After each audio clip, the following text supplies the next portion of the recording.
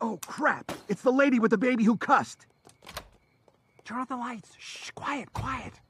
Hello? Hello? I know you're in there. We're closed. I know you're not closed. I see the Instacart people in there emotionlessly filling up their baskets. We're a family establishment, so take your foul-mouthed baby and go away. Please, let me in. I can only poop behind a punch code door. There's something about the beeps that gets things moving. It's very secure. Go away. You can't do this. When a mom is shunned by groceries, she has nothing. Please. Ah! It's those antibacterial wipes for the shopping carts! It's burning my eyes!